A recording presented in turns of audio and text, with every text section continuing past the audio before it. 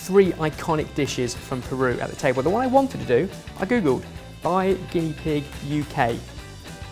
Turns out they're all still breathing. Boys, welcome to my big Peruvian night in. I know I get a lot of stick for travelling the world and being inspired by food and trying to bring it back to the studio. I know I get a lot of stick for, you know, all the hundreds of millions of pounds I raise for charity, and, you know, I'm just a really nice guy. Yeah. So the point of this week was to give you a flavour, because looking at photos isn't going to do it justice. We're going to taste 3 dishes that you're going to absolutely love. So what's the main drink in Peru then? We always like to pair a drink with the food for big night in. Now, we could go beer. They do great beer in Peru, quinoa beer, corn beer, but I've gone for a short drink, the Pisco Sour. And it all depends, in terms of impressing them, on that very first sip. So Pisco originates from the town of Pisco, in the valley of Pisco, next to the river Pisco. So where did they get the name from? I had no idea, but it is delicious, and one of the classic drinks is Pisco Sours. There's loads of versions. I'm going to do the classic one, and it needs a bit of a DIY, okay? You'll need to help out. Basically, about a lime to a lime and a half each. A whole bunch of ice. It's one for you. And we want a lot of Pisco. A lot of lime juice, so half as much sugar syrup. And ironically, although it's half the amount of sugar syrup, it's also 2 to 1 sugar. And lastly, egg. That was a lot of lime. You've done a great job, thank you. It's a lime field back there.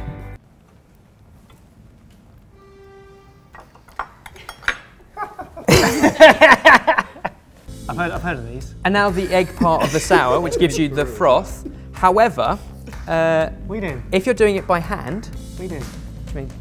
What are you doing with the knife? The egg? I only want the egg white, so we can just... You know there's easier ways to do this. Is this a Peruvian technique? I saw it in a Peruvian bar. He did it a lot more stylishly. So now for the egg white part of the Pisco Sour. If you're making this and shaking it by hand, you want pretty much an egg white per cocktail. But because it's in a blender, it does a lot of hard work. 2 is plenty. Because it's going to get the air into it, whisk it up. Okay. They all get garnished with a little bit of bitters. Lovely. This is the Inca flag. Oh, yeah. And therefore the flag of Pisco. See what you think. I really like that. That drink is phenomenal, and I am going to award you 1 brownie point if the rest is as good as that. Okay. Wow. Okay, so that's the first part, a classic national drink. The second part, it's our causa. The causa tastes delicious, looks brilliant. It's all about the history and the story of where it's come from. And if there is one complaint at the table about it looking like a 1970s dinner party, I'm out. I mean, it looks like it tastes weird. I'm gonna be honest. It's like a potato California roll. C-A-U-S-A literally means the cause, and it was back when they were having war with Chile, and basically hard times, rations, all they had was the cheap ingredients, and they thought, how do we make cheap ingredients look impressive, build up morale, and therefore this, some Peruvians claim, was what got them through the war, was the pride of having much better food, despite the fact it was still stuff very easy available to them. Literally, the potato part is yellow potatoes boiled up in their skins. Once they're cooked, let them cool down and take the skins off. Push it through a ricer because they're quite waxy. I think if you mashed it, it would go very gloopy. And it's seasoned with salt, lime juice, more lime, and the Peruvian chili, ají amarillo. Oh, mate, I had some of that when we made the steak stir fry. It's quality, you'll love that. It's not too hot. You can have a good dip, it's fine. Yeah, it's predominantly chili. It's boiled up to get rid of a lot of the heat, but you've got all the flavour. And then it's got onion and garlic and other spices and some vinegar in there as well. So the eggs are literally just boiled, but boiled to the point where they're still nice and yellow and they haven't got that grey ring. The potatoes, once you've seasoned it with the lime, the chili and the salt, mix it up, job done. The crab mayonnaise, tinned crab, mayonnaise, tomato, chili. Like, couldn't be easier. So this dish centres around potato. Potato is iconic in Peru. In fact, I even went up high, and when we got there, there was a whole community of people who were there to protect the potatoes. They just... Guardians of the potatoes. And they keep 3 different banks of seeds. One they sent to Norway. So should the world collapse, basically this family have protected potatoes for our future. And while I was up there, while they're busy working the fields with potatoes, their wives are taking alpaca wool, dyeing it, natural colours, weaving it, and turning it into presents, and I brought you some presents back. Oh, that's really kind, I think. They're reversible. If you don't want the alpaca on the front, you can have the llama on the back, I think. Surely Ben looks more like Mr. Garrison. So this is cured fish, and there are lots of trains of thought on it. The fisherman off the coast of Lima will tell you, just salt and lime with the fish, job done. Then over time it starts to build and lots of other flavours come in, and now different ceviches, different places have their own style, and this was the one that I was taught in Lima at a cookery school, and therefore is the one I'm going to recreate for you. I say me, Baz is going to do most of the work. First up, sea bass. Traditionally, just needs curing with lime juice, but before you do that, a generous pinch of salt. What that does is the salt opens up the pores of the fish and allows more of the flavour and the lime juice and stuff to go in.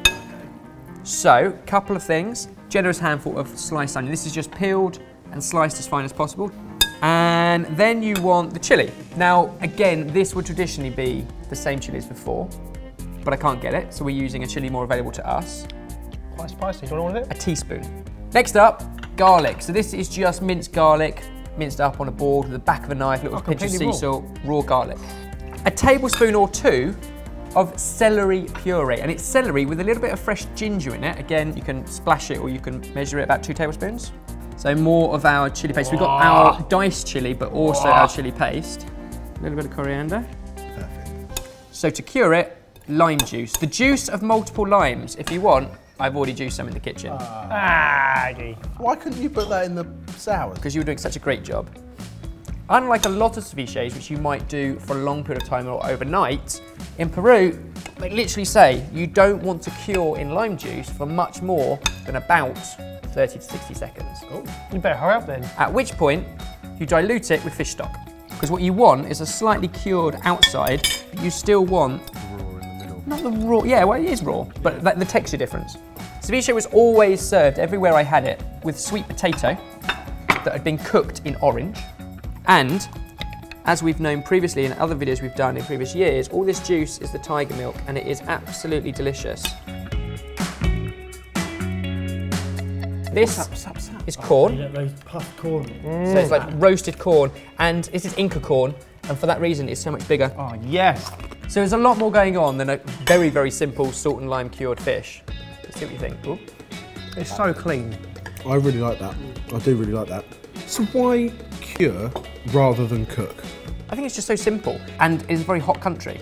So one thing this recipe's done for me, when you succeeded, it's made me want to go to Peru, because I need to experience that in Peru, to experience the whole thing. I think this is my forte. This is my thing, and I know you guys... No, we say it tongue-in-cheek, mate. You know what we do. The question to you guys is where next? Yeah. Where is the next big foodie adventure? Benjamin Eberl, I would like to say personally that I think you've done a wonderful job. Not just here, but across the whole week. Yep.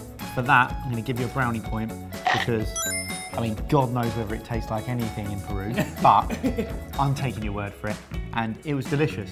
I think after a few more... So have a brownie point from me, and have a round of applause from everyone. Thank you. Good job, mate. I noticed Barry's staying very quiet, but I would also like to award you a brownie point. Thank you very much. Have you got a question? We Finish have, it. what is the greatest prank you've ever played on someone? Me and my mate Phil had another mate called Rob, right, who was at sixth form at the time, and he became a vegetarian because he basically fancied this girl who was also a vegetarian.